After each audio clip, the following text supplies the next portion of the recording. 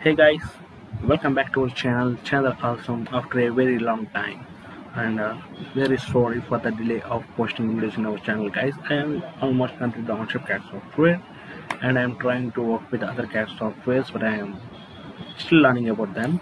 Don't worry, I will keep on update with those softwares. Okay guys, so for now in this today's video I am going to um, explaining about the new update tool. Actually, it is updated a few weeks ago, not few weeks ago before, but I am not sure about to update it. But in this today's video, we will learn about that one. Okay, let's hide everything. We don't need anything for now, and done. Uh, the tool which we are going to learn today is about ISO curve, ISO line, ISO line. Yeah, yep. So what is the use of it? The Asus line is basically used for guys cutting the faces uh, in the shape of exactly how the face looks. Let me explain you clearly with the example. Okay. Let's for example. hmm, So let's hit the tool. Let's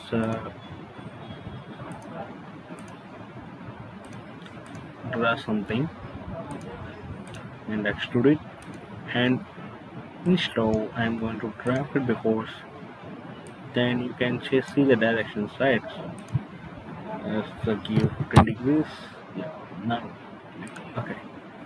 Now as we are aware about the all curve tools in our channel, the only curve is this ISO line. And clicking on it is asking faces, which means it is going to work with the faces only. Okay, let's use to fillet operation to it. Okay, and give as much we want. Yeah.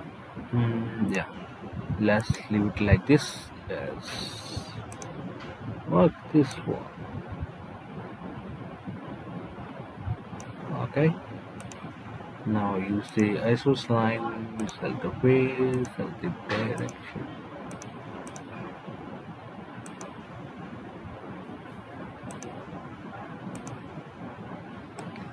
And there you can see, after changing the direction, we got what? We got an ISO curve.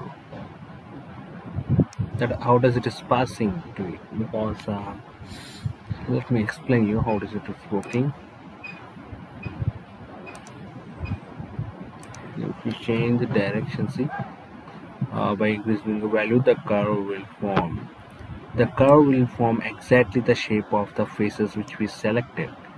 As I explained you before, it is going to be selected like this. Before also, because of the change of direction, we can't able to see it because the throttle part is on the direction. Okay, that's the difference.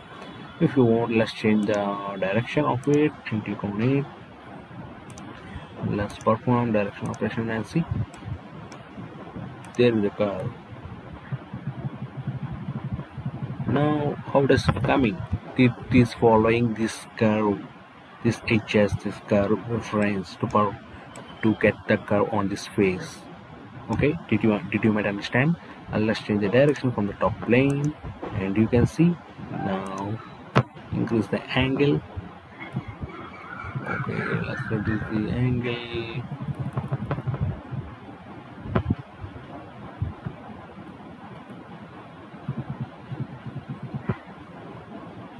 Oh, come on. Yeah.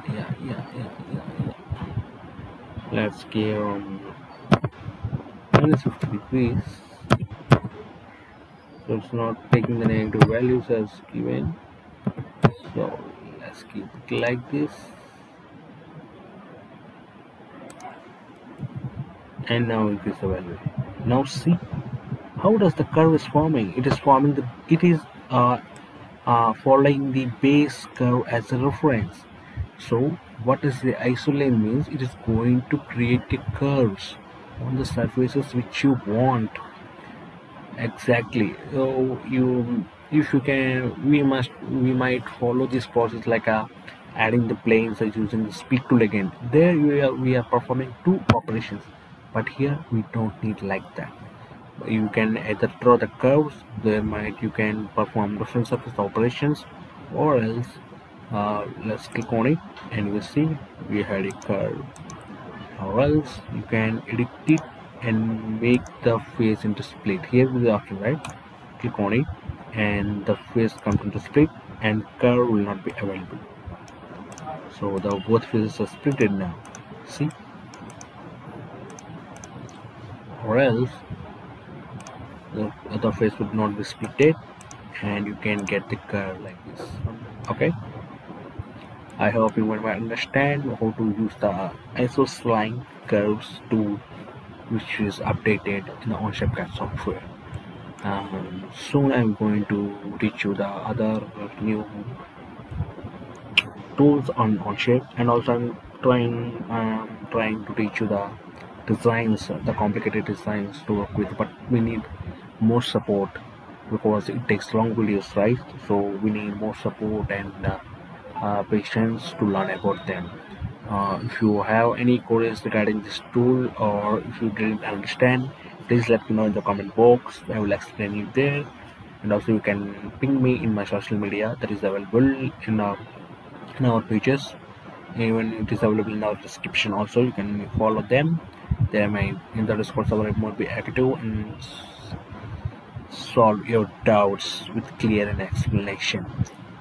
Okay guys, I hope you might understand how to work with the Isocline tool, curve tool in Onshape CAD software, and thanks for watching.